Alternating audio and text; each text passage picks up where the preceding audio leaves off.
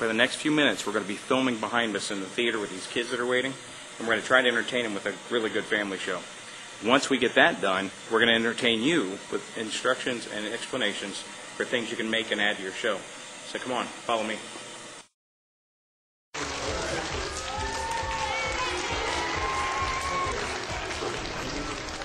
Carol, my first question would be, how do you answer the question, how do you get started in kid show magic? My first question back would be, are you nuts?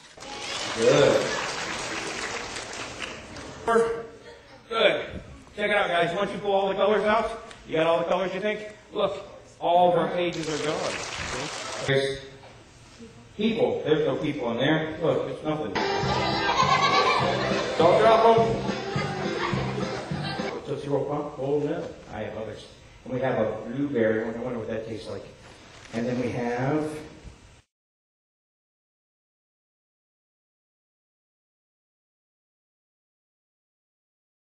Good question. Now, the next effect we're going to talk about is the lollipop bag. It's yellow, good. Which one do you think it is? Sorry. No, don't drop them.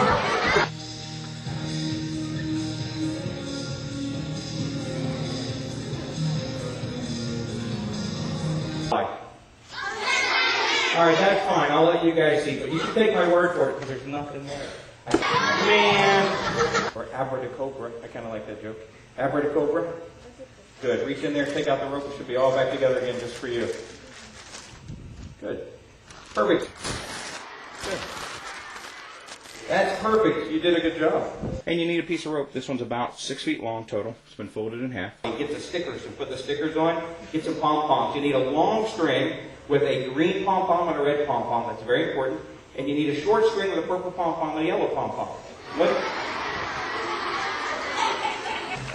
I hope you enjoyed the show as much as the kids did. We're going to go back to the studio now, and we're going to try to explain some of the effects that I added into the show, and we're going to try to talk about kid show magic in general.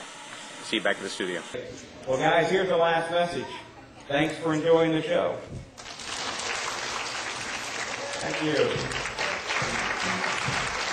Yeah.